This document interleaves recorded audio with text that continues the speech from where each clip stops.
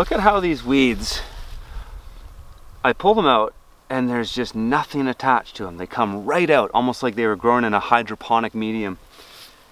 And I credit that to the mulch on the soil, because now I can just hold moisture in here. And so look at this, you just go, and these types of weeds are typically hard to pull out in dry, compacted soil. But this mulch is absolutely incredible. Hey folks, Curtis Stone, the not so urban farmer here, and it's a Monday. I'm doing a bunch of chores on the farm, and I thought I would just talk about the experience I've had with this mulch so far. You know, one thing about mulch that people think, and I think it's not correct, is that mulch will, if you put mulch on the beds, it will stop weed pressure. I think maybe there's a certain amount of truth to that and a certain amount of untruth to that.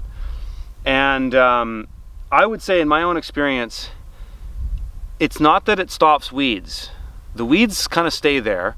I think you could make the case that going forward you'll have less weed pressure because seeds will land on the mulch and they won't get deep into it as long as you're not disturbing your soil a lot. So you could potentially in the future have less weeds. But when you start with it, you got all the weeds that are already in that soil, and the mulch is actually going to help those weeds germinate. So in a way, from what I've seen, I get a bit more weed pressure up front, but the thing that's amazing is because I'm able to hold the moisture in the soil, pulling out weeds is, they just come right out. Look at that. Absolutely incredible. So I would say that is the #1 thing about it that's amazing. And here's the other thing about mulch that can be difficult is, even in a homesteading application, like I'm a homesteader now, I'm no longer commercially farming. I haven't commercially farmed since 2018. But I've been farming the whole time, at least for myself or a co-op or something like that. And I still grow a lot of food. I do full beds of direct seeded crops, and that's where mulch becomes a problem, is when you're sowing a crop directly in the soil.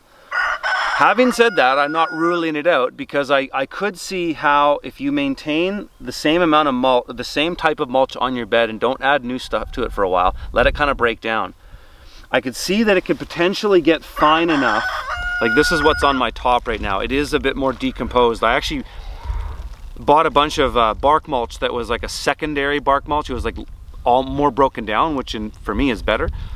And then I screened it from there. So I've been able to get a fairly nice material that is somewhat broken down. Now I could see if I just left this as it was for another season, I could direct seed into it. I just couldn't see stuff germinating in this. It doesn't hold enough moisture on its own. It's what the mulch does on top of the soil than really what the mulch does itself to itself.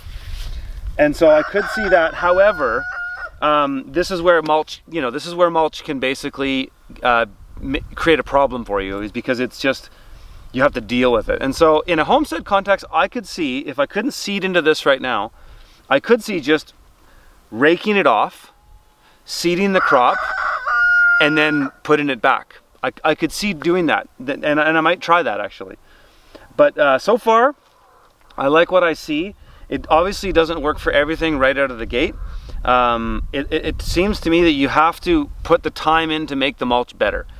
And this mulch that I've already screened, I've done one step to make it better, and the next step will be to keep it here. Like I said, I could scrape this away and then seed something and put it back, but I'm gonna use this same mulch on this same bed, in these series of beds, for as long as I can and see what will happen. And if I can get to a point where you can just seed right into it and it just becomes its own sort of loam. Anyways, if you guys liked that video, hit the thumbs up, subscribe to the channel if you haven't, and check out fromthefield.tv. That's where I post all of my content, all my daily vlogs on the homestead and the building of my homestead here and all that. That's where it is. All right, folks, see you in the next video.